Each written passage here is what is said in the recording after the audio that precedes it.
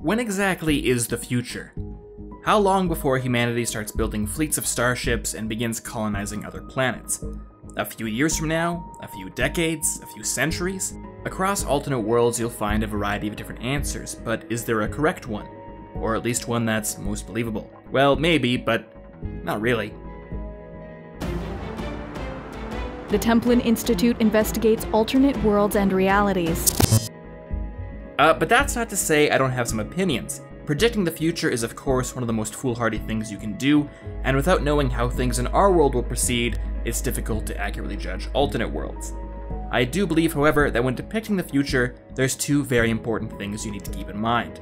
The first might seem fairly obvious. Enough time must have passed for humanity to have believably advanced technologically, politically, and culturally for however it's depicted in the year whatever. If not much has changed, it should take place sooner. If everything has changed, give it some more time. Let's look at the Systems Alliance. By 2149, humanity has for the most part explored the solar system, racial divisions are less pronounced, and the geopolitical landscape of Earth is fairly different. This all seems pretty believable. It's here though that things in my opinion start moving a bit too fast. In just under 40 years, the Systems Alliance will develop faster-than-light travel and begin accessing the mass relay network, colonize dozens of worlds, fight an interstellar war against the Turians, be welcomed into the transgalactic citadel, and become one of the most important and powerful civilizations in the galaxy.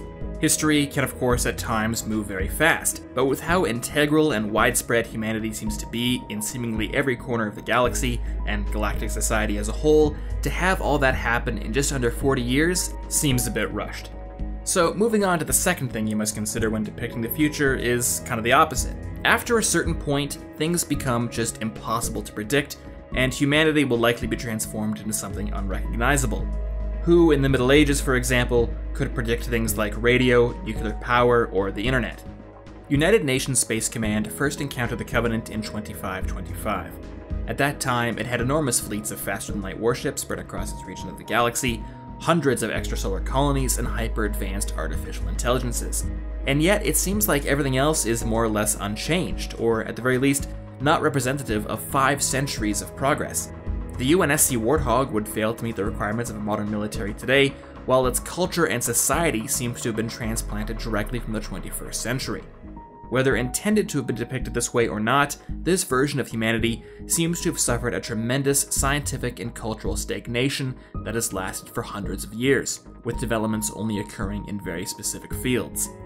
I can accept that certain breakthroughs might be prioritized over others, especially during an era focused around interstellar colonization, but for a society as diverse and advanced as the UNSC to completely halt all development in certain areas lacks believability. Another side effect of depicting humanity too far in the future is that there's a lot of history to fill in. Star Citizen takes place in 2948, and in addition to sharing all the technological and cultural stagnation present in the UNSC, apparently very few events of actual interest happened to the United Empire of Earth in those 930 years. Sure, a few alien races were discovered, a few wars were fought, and a new space fighter introduced, but when you compare that to an average 900 years in the history of Earth, it comes across as pretty boring. It could be set in the year 2200, and nothing of value would be lost, and it would be a bit more believable, at least in my opinion. So what is my answer to the question of when is the future? Well, I think anywhere between 2100 and 2350 is the optimal range to depict the standard sci-fi setting of the future. It gives enough leeway for things to have changed and progressed on Earth, but it's not so distant that everything will have grown unrecognizable. That is of course not based on any real scientific insight.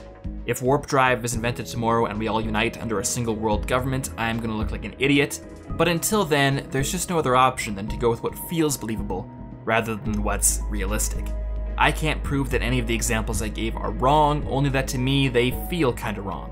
Of course, there are limitless exceptions to my answer. If humanity has spent centuries traveling aboard generation ships, it's only natural that wherever they end up won't reflect centuries of uninterrupted progress. If fantastic technologies are uncovered rather than invented, it might not require a century or two to have a bunch of starships flying around. And of course, if there's a nuclear war or age of strife, then almost anything can be rationalized. But that is just my opinion.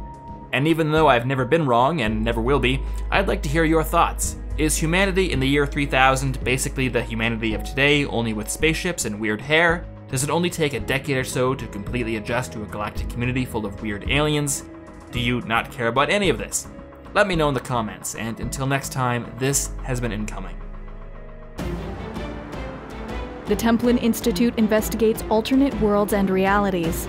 If you've enjoyed this video and would like to directly support us, vote in polls to determine future topics, and receive some cool rewards, please consider pledging to our Patreon page.